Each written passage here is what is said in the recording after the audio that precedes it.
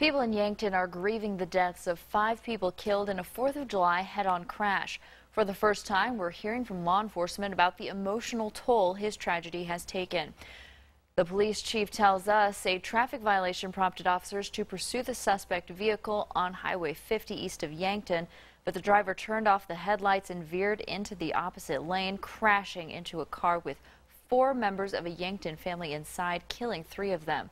KELOLAND's Perry Groton also spoke to a woman who heard the tragedy unfold.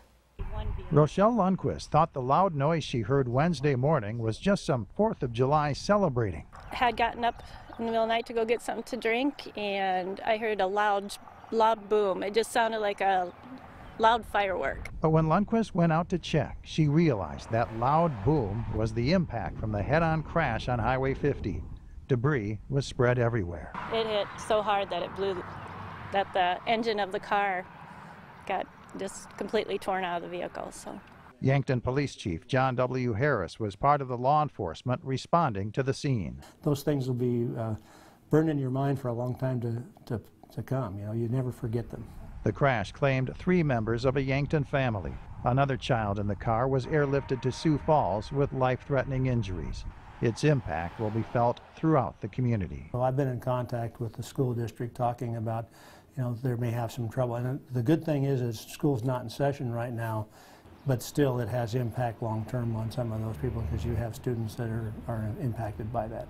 The sheer number of people killed in this crash only adds to the magnitude of this tragedy. You know, it was a pretty horrific scene out there. You know, when you look at that, you had that many people deceased and, you know, parts of cars and stuff all over the highway, and you know, you just absolutely, it has impact on you. As the Highway Patrol investigates the crash, people grieving are seeking both comfort and answers as to why this tragedy occurred. In Yankton, South Dakota, Perry Groton, KELOLAND News.